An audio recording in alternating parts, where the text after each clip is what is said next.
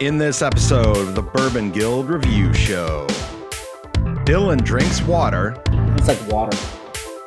Dutch shows off his sense of smell. Kind of smells like bourbon. And I use my hands. I'm going to take what you're doing over here, and I'm going to roll it on down over here. All this and more when the Bourbon Guild reviews Jim Beam White Label. It's so simple, maybe you need a refresher.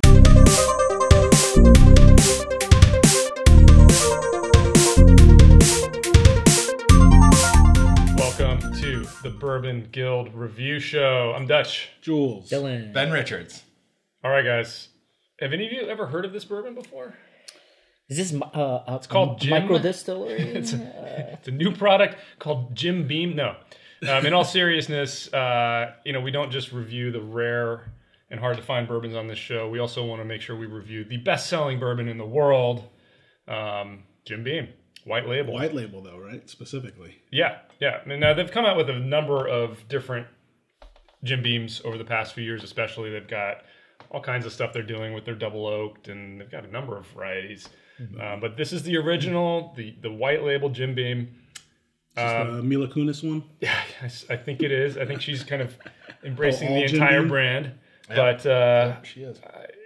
not an everyday drinker for most of us in the Bourbon Guild, but definitely the most popular bourbon in the world. So there's a lot of people out there buying it and drinking it. So we should at least give it a good review, right? Or give it a proper review. That's right. I don't know if it's going to be good yet. It's an interesting choice. It's a pretty classic bottle, squared shape, screw top cap. It's got a signature. It's got some signatures on it. It's got the Beam family tree on one side. Not much else to say about it. I mean, people forget this though. The embossed. Right here. Yeah. Well, established 1795. So I mean, this is an old brand, an old label, an old company. Comes at you at 40% alcohol, 80 proof, and MSRP on this. It's inexpensive at about $15. I think we actually picked this bottle up on sale for, what was it? $12.99. $12.99. So that's a bargain. And just one thing to point out, I know we've discussed this on our show before, is that this is a $12.99, $15 bottle of hard alcohol that we're about to sip. You know, there's not a lot of other types of alcohol that you can really do that comfortably. Like if you're buying a $15 tequila, you're not going to want to be sitting there sipping it for the most part. Yeah. So that's something to be said for even a bourbon like Jim. So I'm going to crack this open. Got a little more background for us? Sure. The company is Beam Suntory. So it's Japanese. No, actually, but Bourbon Japan. yes, it's aged 4 years. The mash bill is 77 corn, 13 rye, 10 malted barley, and it, it's been a long time since I've sipped on the white label. Yeah. Like I said, this is not our usual fare, but I actually did try a little mini bottle of it when we were preparing for our $20 show, which you guys should check out. So I've had it not too long ago, and I'll save my recollection for our discussion time. But why don't we get to tasting, and Jules can give us our So new, if you guys new fans are out there our scoring criteria. Yeah, if you're new to the Bourbon Guild, we have a 10-point grading system. So we give 2 points for aroma, 3 points for complexity, 2 points for drinkability, 3 points for uniqueness, and a bonus point for values. For us, we define value as its availability and price point. You know, I gotta say, I just noticed when Dylan here gives the background on these bourbons that we taste, you and Jules, you always have your little powwow over there and giggle when you're on your initial pour there. I just noticed that. It does happen. What are you giggling about over there? We just get The bored. gossiping. We get bored with everything that Dylan talks about. Okay. One ear out the other. I'm going to be canoodling about this in a So second. nerdy. All right. Just ask. What was the proof on this? 80. 80. Wow. It's like water. Oh man, it's a little bit tricky. It is. Well, That's why with our grading system. Well, keep in mind, this is the is. cheapest bourbon that we've ever applied our scoring system to. So, not that we want to be elitist about it, but this is not kind of bourbon that we've been reviewing on our show, and it's not something that we drink Totally regularly. an elitist thing to say.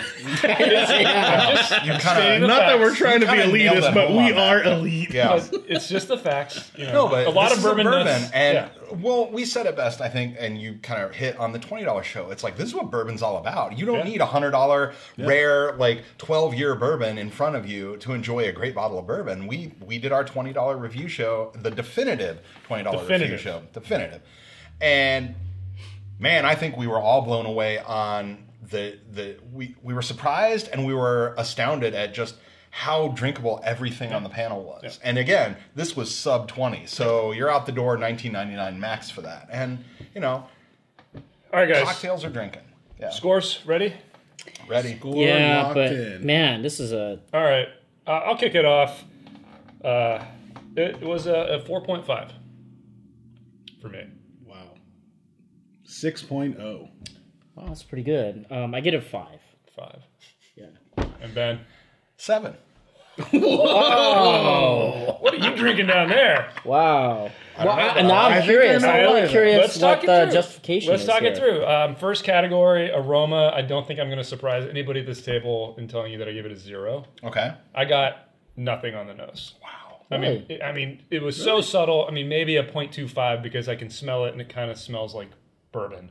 But like, I can no distinct flavors, a little bit of alcohol, but just no flavor profiles coming through on the nose for me. Wow. Okay. I gave it 1 out of 2. So middle of the road. Really? Yeah, for aroma. So what are the flavors you get on the nose? Well, I'm getting some caramel. So I'm getting hints of caramel. I'm getting a little. Well, I mean, yeah. The overwhelming factor is I do get that burn, like just even on the nose. Like there is a burn, the alcoholic burn. But I mean, I'm getting something. You know what I mean, I'm getting like some caramel. Again, I can get a tiny bit of caramel. Yeah, it's mostly that. but it's thin. Yeah, it's very thin. That's the thing. So that's what but I mean, to me, that's not enough to give me even to a 0.5. That's just like a 0.25. So, if we went that low. I want to kind of tackle that a little bit. So I really went back and forth between a 0.5 and a 1. But I ultimately ended up in a 1 because it does smell thin, right? It's diluted. It's 80 proof. It's like nothing. But it doesn't smell like a young bourbon. Yeah. That's why that's a I good point. pushed it up to from a point. I would have given it a 0.5 if you had some of those flavors like, you know, the oak, the vanilla, the caramel. Yeah. It's there, but it's very, very, very muted. But it doesn't smell like a young kind I think know, I'm going to come up to a harsh. point. I'm going to come up to a 0.5. All right. Okay. There you go. I'm getting what you're saying because I did get that little bit of thin caramel, and you're right. It doesn't smell like a young bourbon. It doesn't. You're right. It doesn't. That's that the sold me. thing. So I gave it a 1. All right. I'm going to Let's hear take what this. you're doing over here, and I'm going to roll it on down over here. Can we see some more of those? I gave it a hand 1.5 because yes, 1.5. you can. I gave it a 1.5. Here's why. I agree with what you said. It doesn't smell like a young bourbon, but flavor-wise, my friend, I'm getting peanut, honey, oak, caramel. What did you pour in your vanilla. glass down there? I think you had peanuts before. They're man. I'm just Reese's saying, peanut butter like, cup. I'm getting all kinds of good stuff from this, and the aroma was great. I don't know what you guys are smelling, but like, it was there. And granted, we'll get to complexity, but it's not. There's not layers upon layers. But I mean, really, I got peanut and honey, like that, like vanilla. Like Somebody peanut go butter. back to Dylan the, has lost somebody his go back over to the here. Rock Hill video. But again, what And it you were kind of- saying, hold on, what you were saying, you guys like laugh, but like this is exactly what bourbon is all about. This is the $12, $13 bottle of bourbon, and we're getting some great Yeah, stuff but from it. that comes into value. It doesn't Like, come into these categories. So, well, I mean, you got to judge But my this. point is, it's there. I'm getting it, and like it's definitely flavorful. Yes, complexity, it does. Ben. Complexity, I gave it a 1.5 because this, I will say, it is middle of the road. I did get that peanut butter and honey sandwich, the spice, the sandwich. oak. Yeah, It's like Elvis style, guys, man. peanut butter.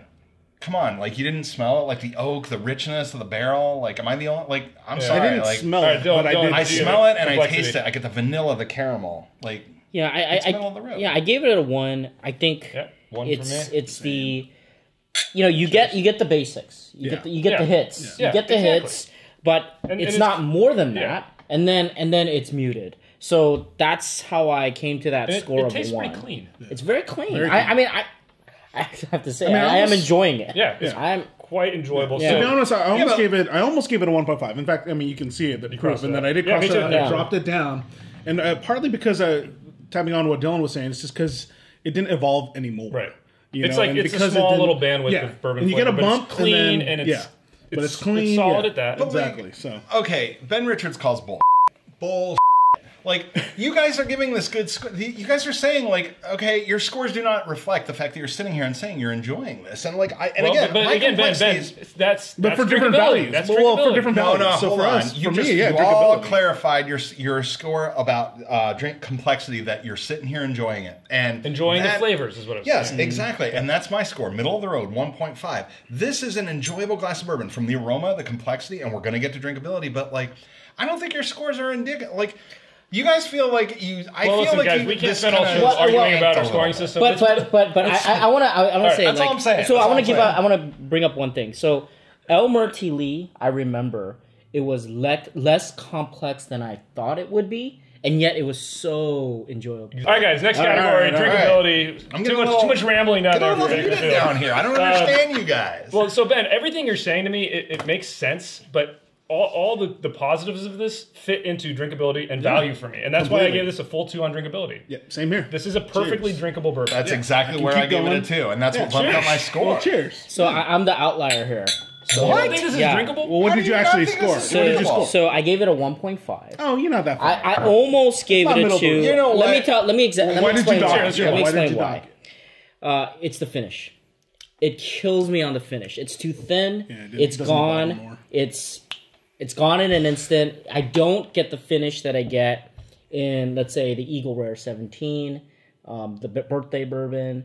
I don't get it. I cannot give this. There's not much of a lasting finish. Okay, I can't give it. It's a clean finish. Yeah, I hear what it's you're saying. short. It's muted. That's fair. It's weak.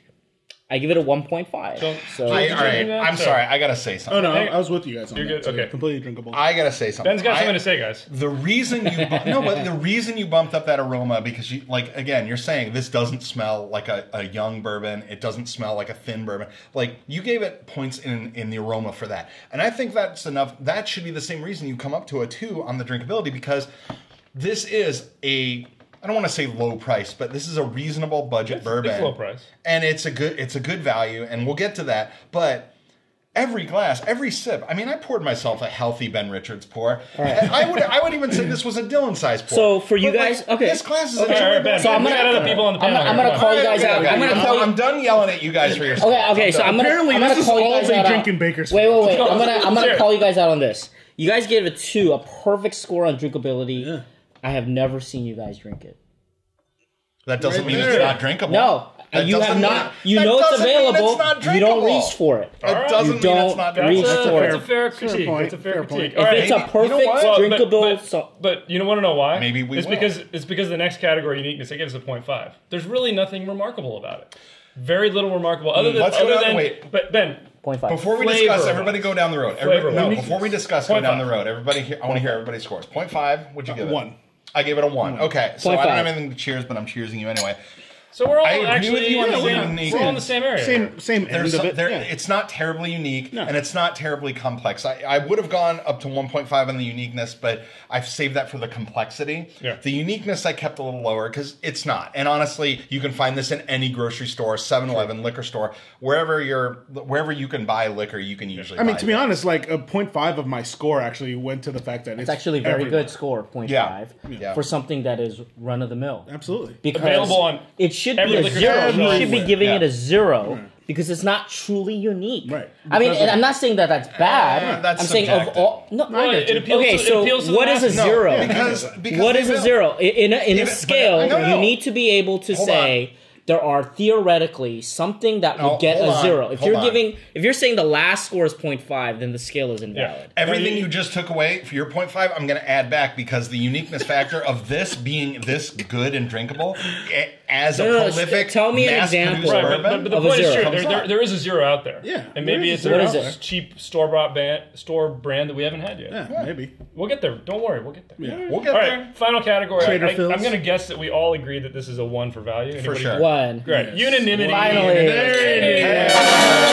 Calm down. Okay. Really nothing to say on bonus category because this is extremely inexpensive and we all just... And it's available everywhere. And we all rated it very high for drinkability. So I think that in and of itself... says a lot. That says a lot about this bourbon. You know what? The butcher stands by his score. Like this is, and the butcher refers to himself in the third person. Clearly. I like this. Like, I mean, maybe this is the best. If this is the best-selling bourbon in the world, it's not because they throw it in en masse to liquor. People are buying this, and now I see why. Okay. Part of my score, I will fully admit, part of my score is the surprise at just how good this is for a $13 bourbon. Ladies and gentlemen, that is like that's like 3 days of Starbucks if you buy like the sugary stuff. Well, what I'll point out here is, I mean, I know that Ben Richards has given a 7.0 to $50, $60, $70 bourbons, and that for sure speaks volumes to where it stands. really how good this is for the price. And again, our value category Yeah. really is for that, and that's only one part of what makes a good bourbon. So let's get our final tally here, guys. Fire All right, we brought back Addy. The Addy machine is back. Hopefully it works. Oh God! I think it's the user. Did you not plug this in? So we're not going to be using the Addy machine. It might still We're work. gonna have to do it the old-fashioned way. We're gonna use the new technology instead. All right. All right, guys, let's get our final tally here. Ben, it was a 7.0, wasn't it? Yeah, 7.0. 7.0. Dylan. Correct score of 5. I agree. Correct score of 5 for me as well.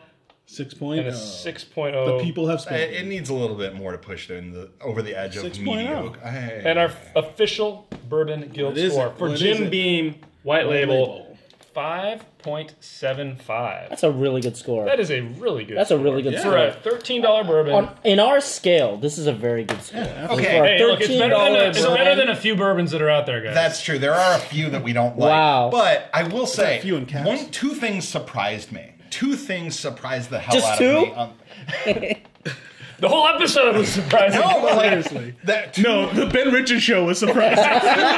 two things that surprised me about this were, one, there were some fighting words. Like, feelings were getting hurt on this review. Like, man, maybe... Oh, your feelings. We don't care. But like, How much did Jim Beam pay you for this? Seriously. honestly, quite honestly, they're paying me in emotion and enjoyment, because I was honestly, nobody was more surprised than me to like this as much as I did. But two, like, nobody really on this panel, scores aside, nobody really had a negative thing to say about it. We weren't sitting here like, oh, this is awful, or oh, this burns, or nothing. We had more This was negative things to say about each other. Exactly. Well, And that's a let win. me because when we were preparing for our $20 show, I bought a little mini bottle of this, Yeah. and I was trying it head to head with some of the other cheaper bourbons. Yeah. And this was probably the smoothest of them all. Yeah. And why I didn't end up picking it was because I didn't think it was very complex. There's some of the other cheap bourbons that are more complex, but they're That's not nearly fair. as smooth. So That's it's all fair. about balance. Yeah. Well, And, if you- let's bring some balance to the force and let Jules take us out of this episode. Yeah, guys. And Hey, return all us right. in. you guys tell us what you think in the comments below. Are we all off a rocker? Or are you guys on Ben's side?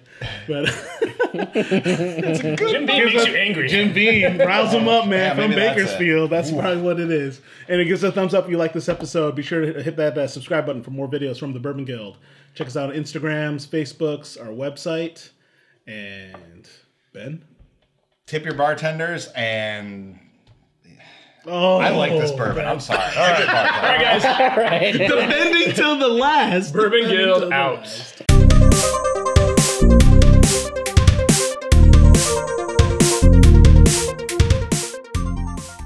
Like, I think, like, you hit the nail on the head earlier when you're talking about, like, a $13 tequila is a bad divorce Look, Ben, and a fucking, the whole like, thing is, hangover like, in the gutter. For me, $13 waiting to and getting happen. a 6. Bad thing to say. All right, now where can I plug this That was thing good. in?